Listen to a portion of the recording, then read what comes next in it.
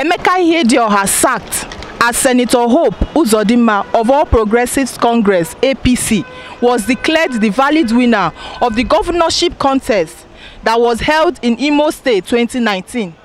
The Supreme Court therefore orders the immediate withdrawal of the certificate of return that was issued to Ihedioha.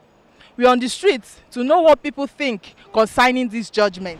I am Jennifer Chineke reporting for DMItv. The court has the final say, and we all believe that the court is the only faith for the common man. But most importantly, the court need to use their wisdom, because there are some things when you do, it portends negativity. It brings negative image to the judiciary.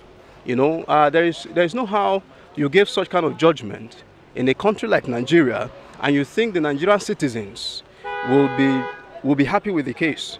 90% will tell you they are not happy, because they believe that this judgment is politically motivated. Because we are in Nigeria, we are Nigerians, I know what we can do.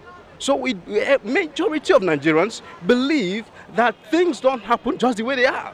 Because we know that a lot of people believe that a lot of things has gone wrong before something like this came up. I'm more interested in whether the legal processes had been followed, and I think it had been followed.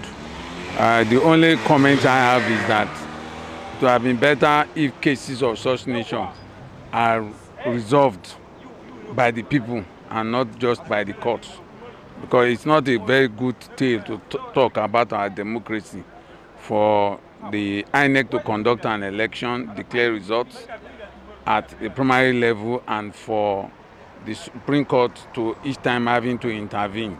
And again, furthermore, for a candidate positioned at number 4 to be declared the winner of an election, there's much that still needs to be looked into. Well, as far as I'm concerned, development there is a welcome development, because today we have issues in our democratic process, especially the electoral process.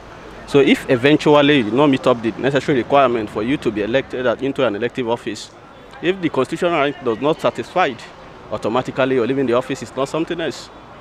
If you cannot justify the reason why you got to the office, you cannot justify your electoral process, and you don't have a juicy instrument for you to defend yourself before the court of law, you are good to go. I think Nigerian judiciary, they are not living up to expectation. Because assuming they have gone the way of the High Court and the Appeal Court, it must have been a disgrace to this country. Because from the beginning, he never won that election. The Constitution said you must get to 1/3 of the local governments. And there are 27 local governments in Imo State, and he was able to get only 10 local governments, which definitely something is wrong. And coupled with the number of votes invalidated by INEC, which are valid votes, which now Supreme Court says should be added, definitely he never won the election. That judgment is a mockery of democracy. And in the 21st century, we don't believe that that can happen. But unfortunately, it's staring at us right in the face in Nigeria. It's difficult for us to understand now whether what we practice in Nigeria is democracy.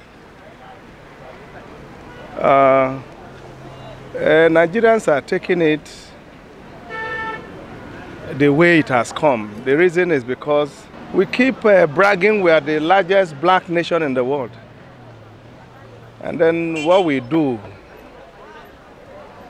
is it's not far away from the tendencies of the animals in the bush. That is the way I look at it. The judgment is filed by the Supreme Court, and the Supreme Court is the final arbiter as far as judgment, appeal, and all that is concerned. But for ordinary persons like me, when the first, the second, and third is not declared, and they went as far as declaring the fourth, I think it calls for questioning. The judgment that was passed is a Supreme Court judgment. It's different from other judgment, even though they will say is strictly for Ihedioha. But as far as I'm concerned, the Supreme Court has the final say, and I think the final say is the final say for the Supreme Court. So you can't just come and tell people that Ihedioha has sacked. They now played underground, they are dirty underground, dirty work that Ihedioha should sack. Since APC has decided, I'm not PDP, I'm not APC, but I have to tell you the truth. Since APC that has decided they will rule this country and divide this country, when they see the consequences, they should not regret it.